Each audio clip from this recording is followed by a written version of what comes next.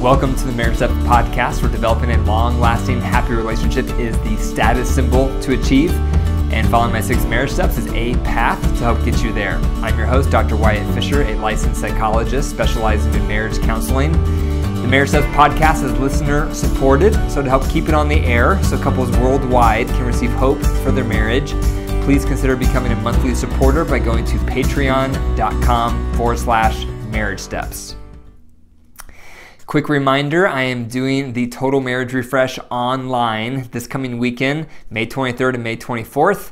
And so it's not too late to register. There's still some openings, so be sure to go to my website if you're interested. It's drwyattfisher.com, and I go through step by step the top 6 steps needed for marriage happiness. So I highly recommend you going through my course at some point if you haven't already. The marriage tip of the night is that research shows the average couple, because of work, kids, and hobbies, the average couple only spends 4 minutes of quality time together a day.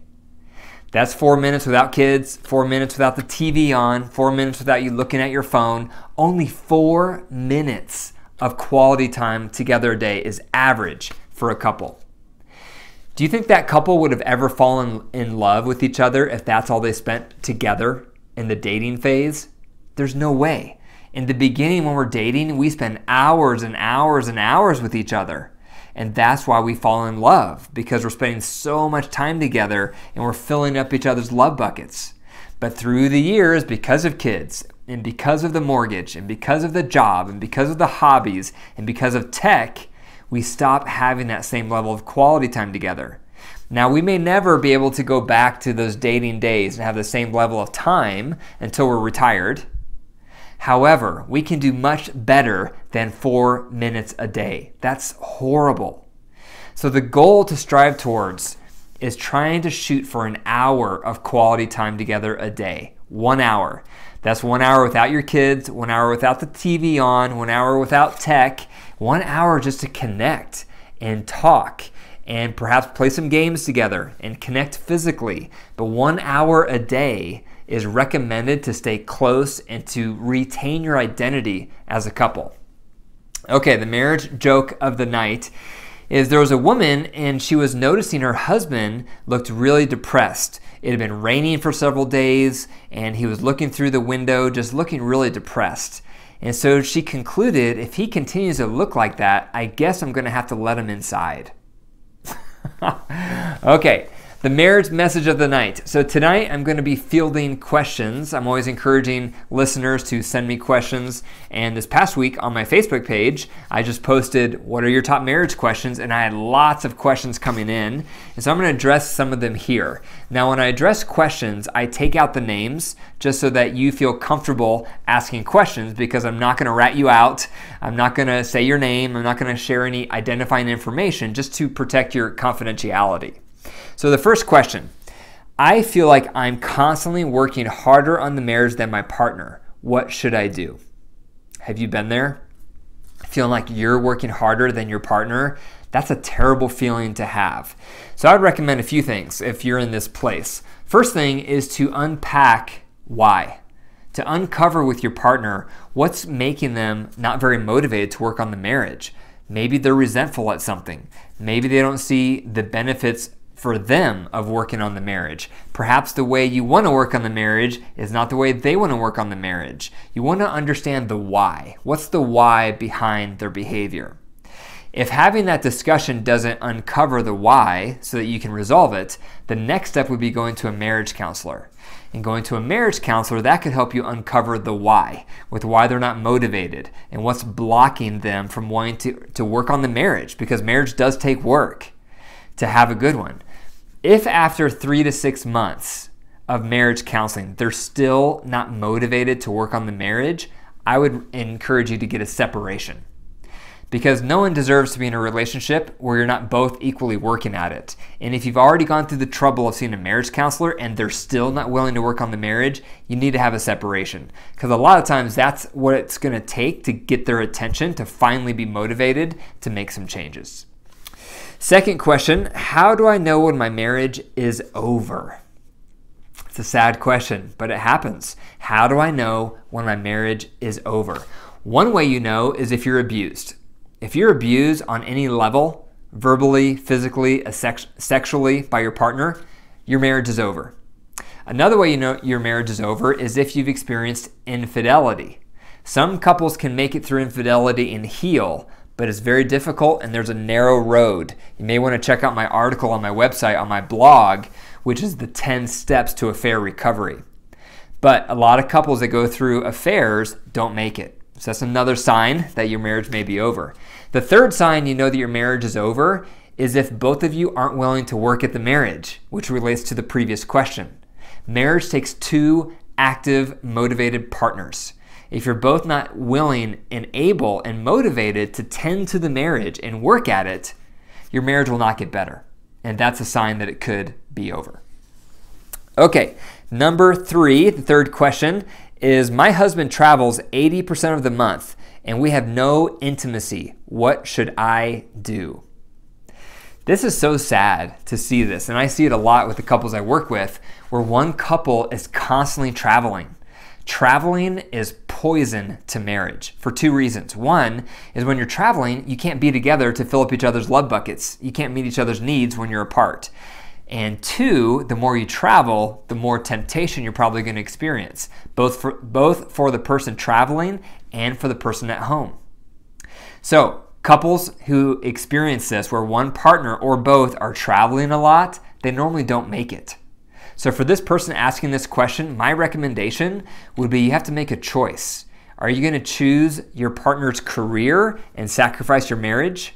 Or are you going to sacrifice his career to prioritize the marriage? Because you can't have both. You can't travel all the time and expect to have a good marriage. It doesn't work like that. You have to do one or the other. If you're going to travel a lot, don't get married. If you're going to have a good marriage, find a job where travel is at a minimum, because you're not going to have a good marriage unless you're with your partner at least 3/4 of the month. You want to be with your partner at least 75% of the time, because it requires that to tend to them, to nurture them, to fill up their love bucket. If you're gone, you can't do that. So for this lady asking this question, I would have a hard conversation with your husband and talk about what other career tracks would work for both of you so that travel's at a minimum, so that you're prioritizing your marriage. Okay, number 4 is connected to this question, but it's a little different. How can we keep our relationship alive long distance? So some of you right now during COVID might be separated from your partner, perhaps because of work, or perhaps because of the quarantine, whatever it is, but you may find yourself for short periods of time having a long distance relationship. The key word there is short term. If you know you're going to be separated from your partner just for, say, 3 months or 6 months, you can make that work, and I'll give you some tips how. But if it's a long-term setup, the relationship is probably over, because you're not going to be able to make it through, because you're not going to be able to fill up each other's love buckets, which is what I just talked about. So if you're in a short-term, long-distance setup with your partner, a couple tips. 1, make sure you're having a daily video chat. You want to see your partner. You want to read their verbals and their non-verbals. You can't do that just over the phone. So have a daily video chat. During the video chat, make sure you're doing your head-heart check. The head is talking about everything you did throughout the day. The heart is what did you feel during the day and why. So mad, sad, glad, or fear, and why. That cultivates emotional intimacy. When you get down to that level of sharing your heart, that's important. A lot of couples don't do that. Another tip during the video chat is play a game together for some entertainment. Another idea is to grow together. So maybe read a marriage book together, or listen to this podcast together, something where you're growing together. Another option is to surprise one another with some gifts from Amazon here and there to show that you're thinking about each other. Also, I'd recommend making sure you see each other no less than once a month so you can connect physically as well. Okay, number 5, and this is the last question I'm going to cover for tonight, is a person wrote in and they said, we don't share a bedroom. Is that okay? That's an interesting question. And this can happen for a variety of factors. Maybe you don't sleep well together. Maybe you have different sleep patterns. One of you likes to go to bed early. One of you likes to go to bed late. Maybe one of you snores and it's hard for the other person to sleep. My wife is a very light sleeper, and so she can sometimes have a hard time sleeping in our bed together. We do share a bed, but she can have a hard time sometimes because if I get up to use the restroom, it wakes her up. If the dog rolls around in the kennel that's in our bedroom, it wakes her up. She wakes up easily. So it can be tempting at times to not share a bedroom for couples.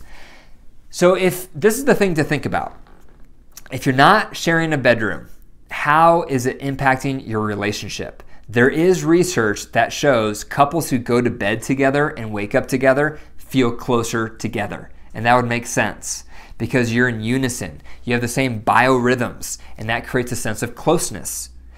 So the question to ask yourself if you're not sharing a bedroom is, what kind of impact is it having on us? Is it impacting our emotional closeness? Is it impacting our physical intimacy? Is it impacting my sense of oneness and closeness and togetherness in our relationship? If it's having a negative impact on your relationship, then don't do it. Find creative ways to make it work to share the same bedroom. However, if you're not sharing a bedroom and it doesn't impact you, it doesn't take away from your emotional closeness, your sexual intimacy, and your sense of togetherness, if it doesn't detract for you, then go ahead and do it. More power to you. It all depends on how it impacts your relationship. And that is going to be determined by how it impacts both of you, not just one of you. So if both of you feel like it doesn't have any negative impact on your relationship, then more power to you. You don't have to be in the same room. But that is rare. Most of the time, it's going to impact one or both partners in a negative way. And that's why it's recommended to share the same bedroom as much as possible. Thank you for listening to the Marriage Depth Podcast. If you enjoyed the episode tonight, be sure to click the 5 stars and leave a review.